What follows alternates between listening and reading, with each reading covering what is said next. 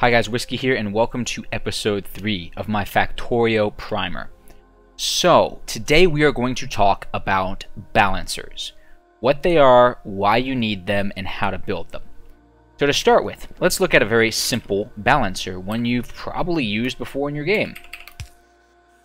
So what a splitter does is it just takes whatever the input is and it splits it 50% to one side, 50% to the other side. Basically, for every 2 that come in, 1 goes to each side.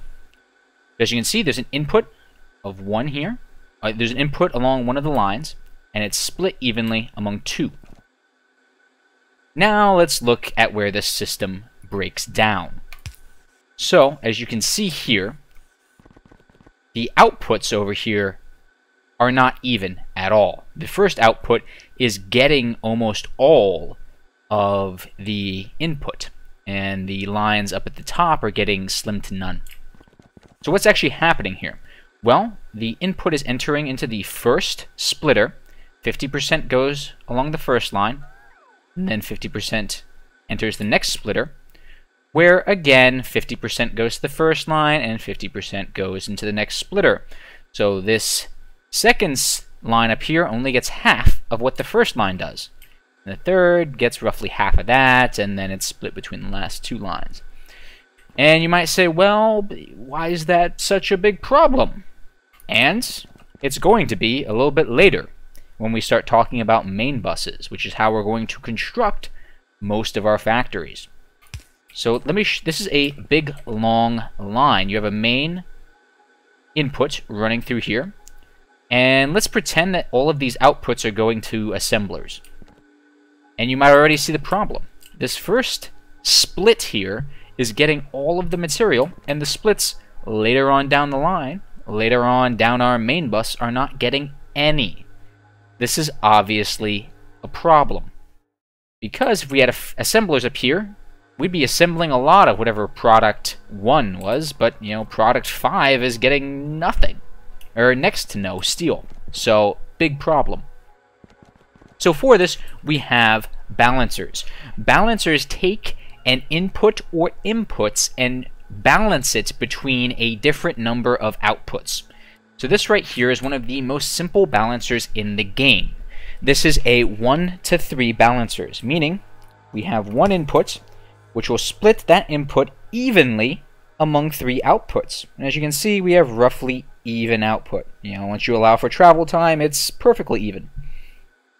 So, what if we did this with just splitters? Well, you're going to see that the first line, that's going to get a lot, and then you're going to get 50% on the second, and 50% of that on the third. So, not an ideal solution. Also, sometimes you get just a giant merry-go-round of materials. So that's a very simple balancer. There are a lot of different ways to make these balancers. Another thing that they can do is they can balance the number of inputs to a equal number of outputs. So here we have a 3. Oh, I did not mean to do that. We have a 3 inputs, 3 output balancer. So let's go ahead and place that down. So right now I've only turned on 1 of the inputs, and as you can see, it's almost perfectly balancing. In fact, it is perfectly balancing once you allow for travel time the 3 outputs with only 1 input. This is great for, say, smelters, where you might have an uneven input. Your output going to your factories is even. This is going to be actually used a lot when we talk about main buses, because what we can do is, you know, halfway through our main bus, we can go ahead, throw in a balancer, and balance the product that is coming to that point in the main bus.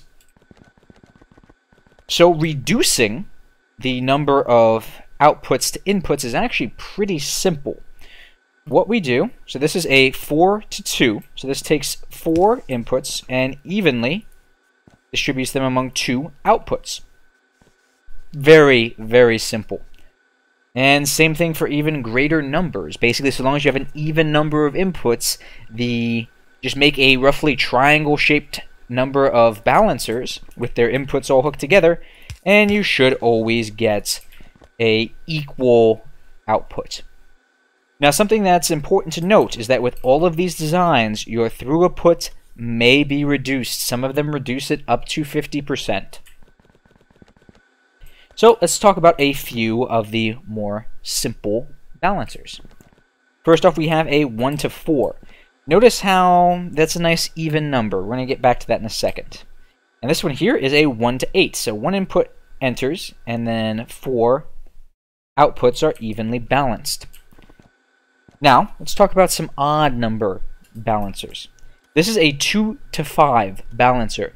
Notice how nasty this looks, but it'll get the job done. This is something that I would not know off the top of my head. This is something where I would have to reference a guide.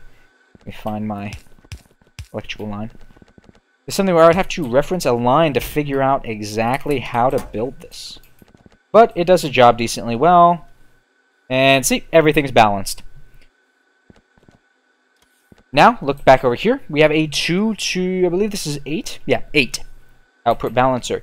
So you want to try to stick to even numbers if you can, because the balancers end up being way simpler, in my opinion. And again, that's just a rule of thumb.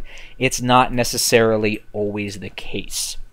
So when I actually start constructing my main bus, I'm going to have 2 lines running through here, and what you'll find is that oftentimes I'm going to split off the line and have it come to some assemblers, like right there, and then I'm going to immediately place a 2 to 2 balancer.